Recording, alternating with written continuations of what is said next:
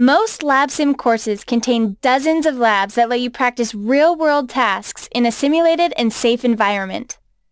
There are two main types of lab simulations in LabSim: operating systems and hardware. The operating system's lab simulation puts you into a simulated desktop environment and lets you complete the task assigned in this scenario. In this example, we are asked to create a new wireless connection with the criteria listed in the scenario.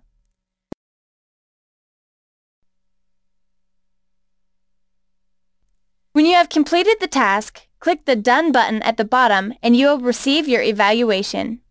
You are evaluated on each part of the task and receive a score.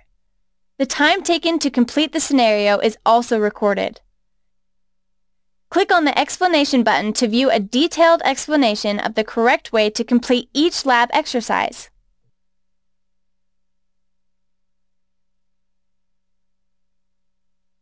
The second type of lab simulation recreates a hardware environment. The hardware lab exercises consist of three areas on your screen: the scenario, where you find the instructions for the assigned task; the shelf, where you are presented with the different components from which to choose; and the workbench, where you manipulate the hardware components to complete the task.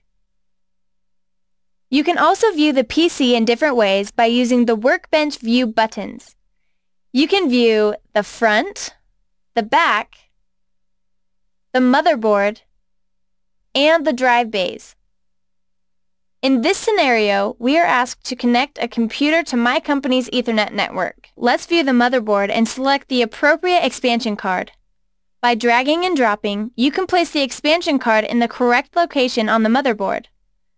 Then select the appropriate cable,